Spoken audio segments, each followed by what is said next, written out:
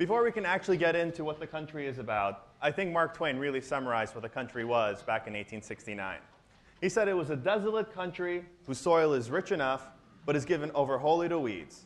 A silent, mournful expanse, a desolation. We never saw a human being on the whole route, hardly a tree or a shrub anywhere. Even the olive tree and the cactus, those fast friends of a worthless soil, had almost deserted the country. So what we see here is Tel Aviv on its founding in 1909. Professor Seidman's grandfather happens to be in that picture as well. He's one of the founding 60 families of the city. And what we have today is Tel Aviv, a beautiful city, a beautiful metropolis. And before we go into the crux, we're going to show a little video about what Israel's been doing. One of the smallest countries on earth, with 1/1000th of the world's population, only 60 years old, under constant threat, and yet, relative to its population, Israel is the largest immigrant-absorbing nation on earth. It has absorbed 350% of its population in 60 years. Israel is the only country in history to have revived an unspoken language. Since the founding of the state, Israel has more Nobel Prizes per capita than any other country. It has more laureates in real numbers than China, Mexico, and Spain. Israel has the 8th longest life expectancy, 80.7 years, longer than the UK, US, and Germany. Israeli films were nominated 3 years in a row for the Academy Award's Best Foreign Film. Israel is the only country that entered the 21st century with a net gain in its number of trees, even more remarkable, in an area that's mainly desert. Over 90% of Israeli homes use solar energy for hot water, the highest percentage in the world. Israel's scientific research institutions are ranked 3rd in the world. Israel is ranked 2nd in space sciences. Israel produces more scientific papers per capita than any other nation by a large margin. Israel has the 3rd highest rate of entrepreneurship among women in the world. Israel has attracted the most venture capital investment per capita in the world, 30 times more than Europe. Israel leads the world in patents for medical equipment.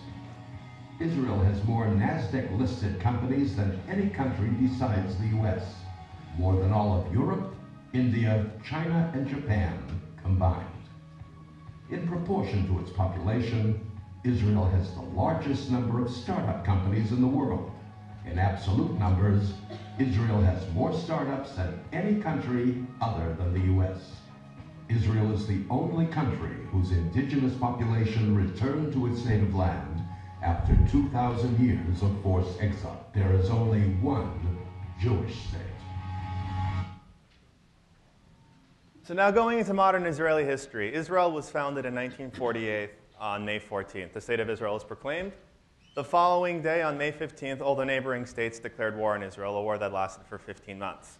In 1949, Chaim Weizmann, who many of you may know his product, TNT or dynamite, was declared the first president, and Israel was also admitted as the 59th member to the United Nations.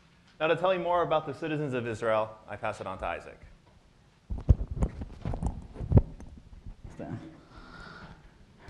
Just to gain a little bit of understanding about the citizens of Israel and the 4 major religions. You have Jews, Muslims, Christians, and Druze. Also, to understand the subdiversity of each of the backgrounds of these 4 main religions in Israel. From Asia, we have immigrants from Iraq, Iran, Afghanistan, Lebanon, Syria, China, Yemen. From Africa, we have Ethiopia, Libya, Sudan, Egypt, Morocco, Algeria, and Tunisia.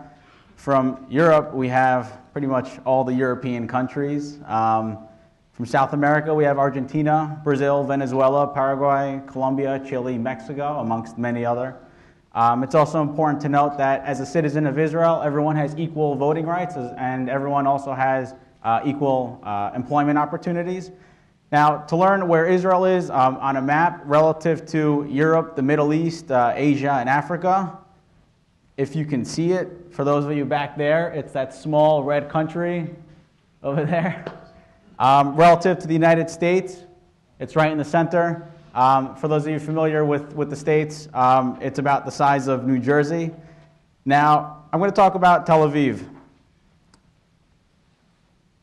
Tel Aviv is known for its beaches, its bars, its cafes, its upscale shopping, great weather, its cosmopolitan lifestyle. It's basically a 24-hour city, and it's known as the city that never sleeps outside of New York. It's a major tourist destination for domestic and overseas visitors. It's also Israel's financial capital. It's a major performing arts center and business center. It also gained a Beta World City status as one of the major economic hubs in the world. Some examples that I'd like to leave you off of certain countries that house themselves in Tel Aviv are, there's a company called Africa Israel, which owns 40% of the world's diamond mines. It's also home to the third largest diamond market in the world behind Antwerp and New York. So for any of you guys, I'd say there's a higher probability of 50% that the diamonds that you guys are wearing right now came through Israel or from this one company.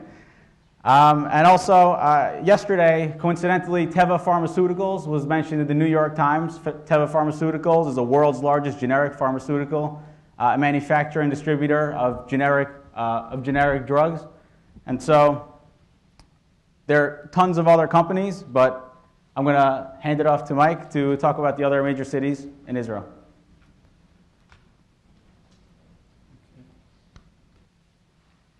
Moving on to Haifa. Haifa is a lesser-known city to the casual tourist, but it's a very prominent city located in the northern part of Israel, very close to Lebanon, a port city located on the Mediterranean coast. Haifa is very well known for the Baha'i Gardens, as you can see on the left. It's a beautiful set of gardens that's immaculately kept. It's very important to the Baha'i faith. And right here you can see the Technion Institute, which is an extremely important technical institute in Israel. It's known as the MIT of Israel. Many research development, technology, scientists and engineers come from the Technion. And on the lower right-hand corner, you can see the Matan Center, which is the high-tech center in Haifa. You saw the video before of all the high-tech in Israel. Here you have offices for Google, Yahoo, Microsoft, Intel, Motorola, some of the premier high-tech companies in the world. Just a few more pictures of the Baha'i Gardens and the Baha'i Temple in Haifa. Jerusalem. Jerusalem's located in the center of Israel, as you can see. And it's Israel's capital as well as a religious capital for the world for three primary religions, Judaism, Christianity, and Islam. And within these three religions, there's basically four main historical places. Here you can see the Dome of the Rock and the Al-Aqsa Mosque, the Western Wall, you can see here, the Church of the Holy Sepulchre, as well as the Temple Mount. The Western Wall, you can see it is the last remaining wall from the Second Jewish Temple, built about 500 BCE. It's very important to one of the holiest places in the world for Jews, and many people come there, not just Jews, people from all over the world come there to pray and even put in notes into and prayers into the wall. The Dome of the Rock is extremely important. It's one of the holiest places in the world for Muslims. It's the place where Muslims believe that Muhammad ascended. As you can see here, some pictures of the Shuk, the market in Jerusalem, located in the Old City, is just along with the other historical sites I've mentioned. Here you see they offer spices and all sorts of religious artifacts and such. You can see here the Church of the Holy Sepulchre is located also in the Old City, very close to the Western Wall and the Dome of the Rock.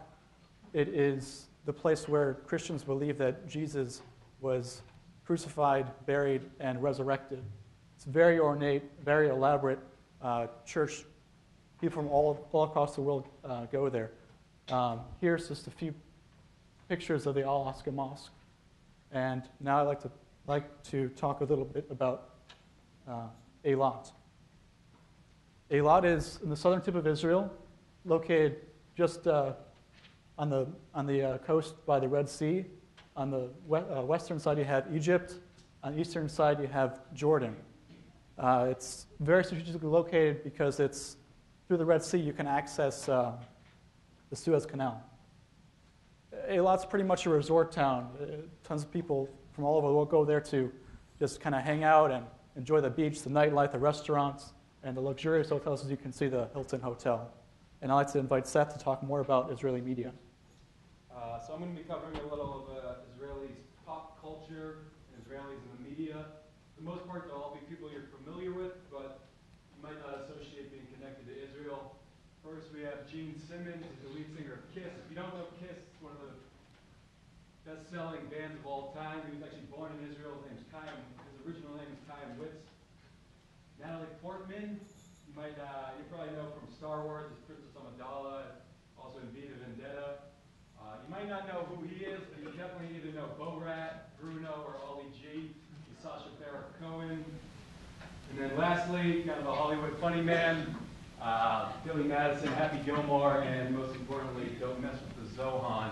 And the next slide, you probably won't be as familiar with the names, but equally as interested in the people.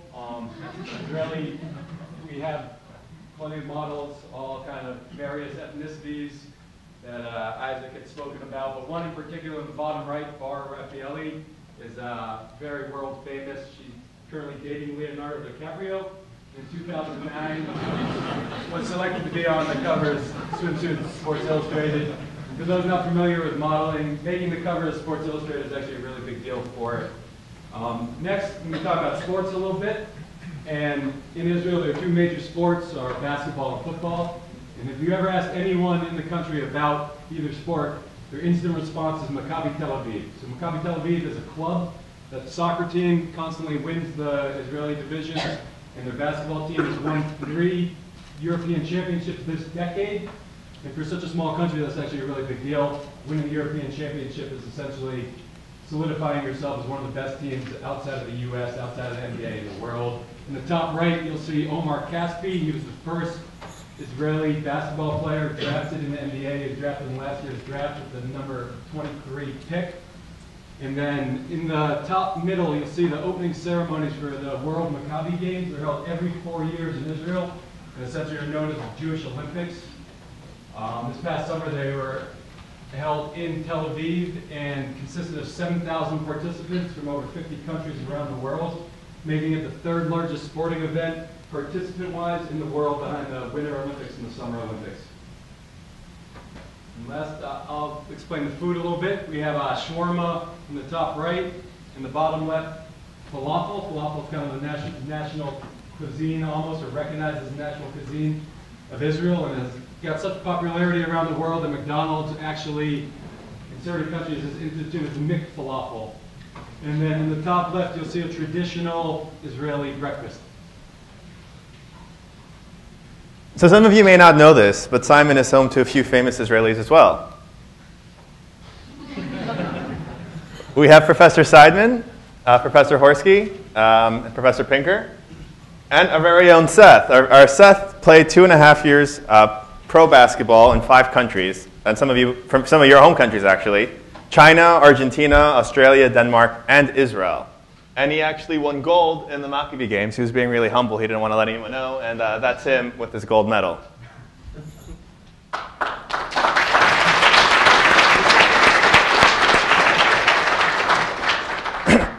So to really let you know how impactful Israel has been in everyone's day-to-day lives in this room, I wanted you to imagine a world without Israeli technology. No cell phones, no instant messaging capability, no Bluetooth, no zip compression technology. I'd be really, really bland. Now, it's really strange. You know, we talk about this really small country, and you have to wonder, why is so much happening in such a small country? And I think there's this short clip that'll really answer that question.